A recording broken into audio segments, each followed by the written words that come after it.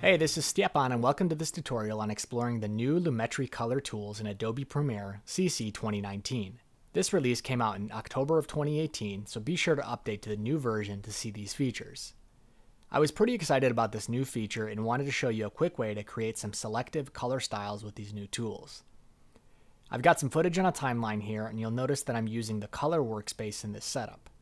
You can select any workspace by choosing the appropriate tab in the upper menu of Premiere. Now, check out the curve section of the Lumetri panel.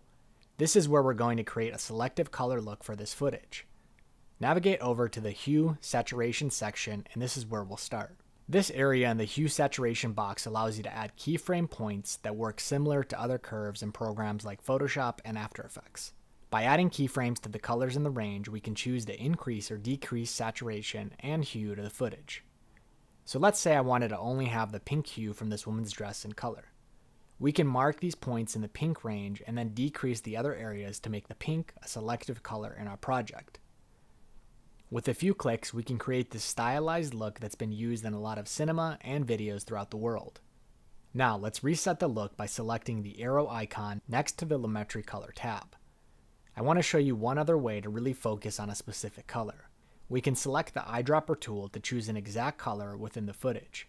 This will add the keyframes for you on that color range and takes out some of the guesswork.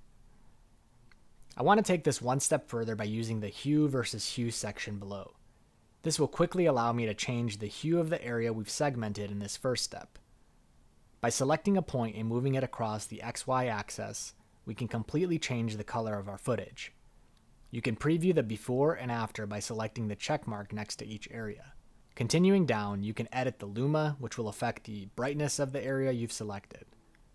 All of these panels work in combination with each other and are essentially layered onto the footage. With a few clicks, we can create stylized footage with these new powerful Lumetri tools. Give it a try, and thank you for watching.